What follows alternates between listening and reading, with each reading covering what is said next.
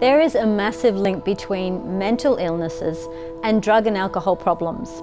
There are two reasons for this link, and it becomes obvious when the processes are understood. And I think we'll get the doctor to explain more about it.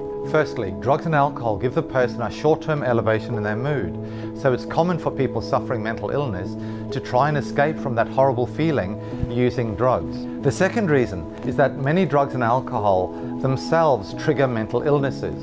This means that people who have had no mental illnesses before use drugs, develop these mental illnesses, and then you have two problems to deal with: the underlying mental health problem and the subsequently developed addiction. So is this what's meant by the term dual diagnosis?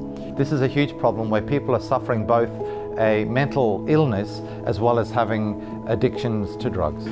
The triggering of mental illnesses with drugs is very unpredictable. So it will happen to some people and not happen to others. You just never know who will be affected. It is impossible to predict who will get problems and who won't. And some people have serious mental health problems like psychosis with one dose of the drug, but the risk increases significantly as doses increase. As for drugs on the street or illegal drugs, you never know what's in them, and they can often be laced with multiple other chemicals. In the long term, there are also major health risks.